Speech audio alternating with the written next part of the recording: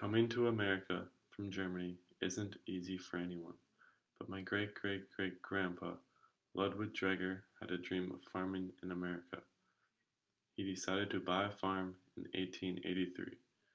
Over a century later, the farm is still in my family and represents the most influential object we have that has been passed down from each generation.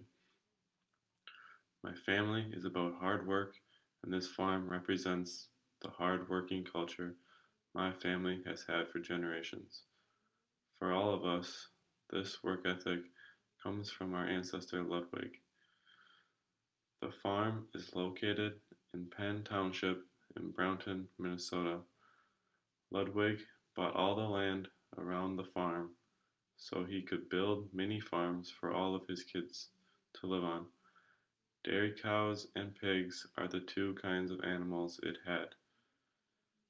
It is so important because my ancestors went through the complications of coming to America on a boat and no money just to get this farm.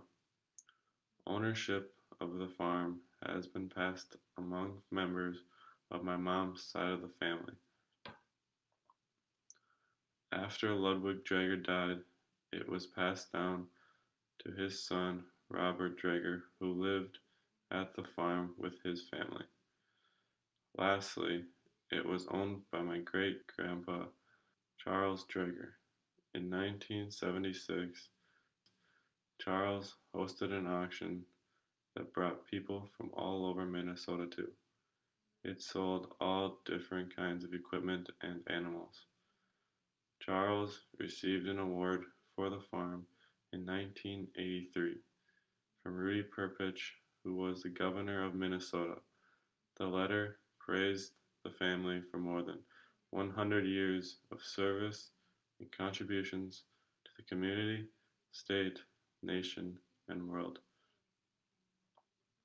It provided my family with jobs and labor when they did not have lots of money. The farm got more modernized with newer equipment over the years, but the main building is still there. Today, it is rented out to a local farmer from Brownton, but it is still under our family name. Century Farm is more significant to my grandpa because he has been to the farm lots throughout his life compared to me. He can relate to this farm with memories of living and growing up there, where now for me, it is only stories that I can remember it by. It has been an honor to have lived in a family that cares so deeply about a single piece of land, and I will try to keep this farm in the family as I continue to grow up.